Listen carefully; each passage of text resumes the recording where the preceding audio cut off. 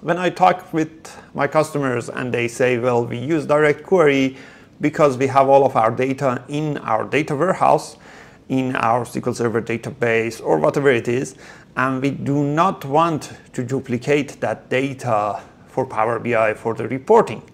Well, defining this as your problem or as the rule of analytics has a main issue itself, because analytics is not about data duplication, or it's not about minimizing the volume of the data. That is not what analytics is about. Analytics is about bringing the reports and insight from your data the fastest possible method.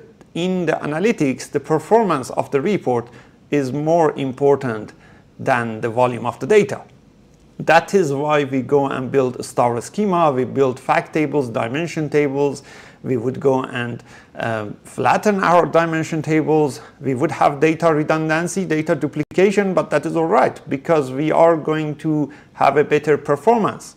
In analytics, performance takes the first priority. So if I'm duplicating the data, but if I'm moving it into a platform, an engine that gives me a faster response time, then yes, then I would do that, right? So, and that is the engine of import data semantic model in Power BI, that tabular column store engine. So data duplication should not be your concern.